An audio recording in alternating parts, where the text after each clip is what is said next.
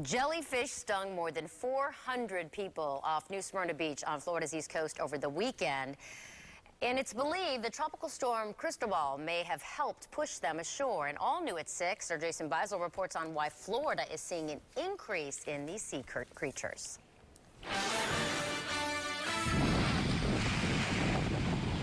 Paso Girl Beach, one of Megan Dunn's favorites. But last week, Megan noticed something unusual.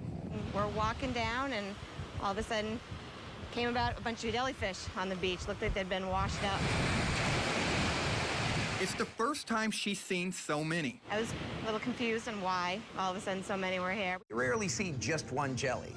So where there are jellies, there are lots of jellies, thousands of jellies. Experts say beachgoers most likely saw moon jellyfish. They thrive in low oxygen environments like you see in the Gulf during the summer.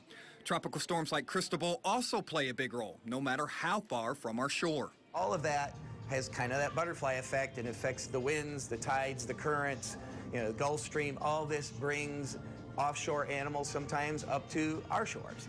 What Megan saw while walking along the beach, experts say is a good indication of what may be lurking in the water. So if you come across a lot of dead jellyfish washed ashore, you can be sure there are many more floating in the water. So bring friends. More eyes on the water, looking around, and in clear water will help you see what else is out there with you.